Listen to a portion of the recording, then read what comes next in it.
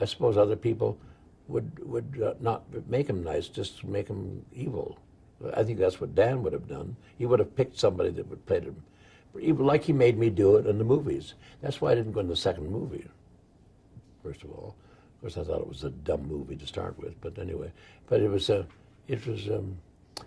know, he would have just made me worse than ever, you know, just blood all over the place. And so, I mean, I had no desire to be in that thing. He nearly had a fit when I came up to tell him. But, you know, and he never liked me. Well, he never liked me anyway, but I just, you know, it was that simple. It was a nice, you know, I played a nice guy. And I mean, you know, it's all been so exaggerated, but of course exaggerated because it was a vampire being a nice person or something.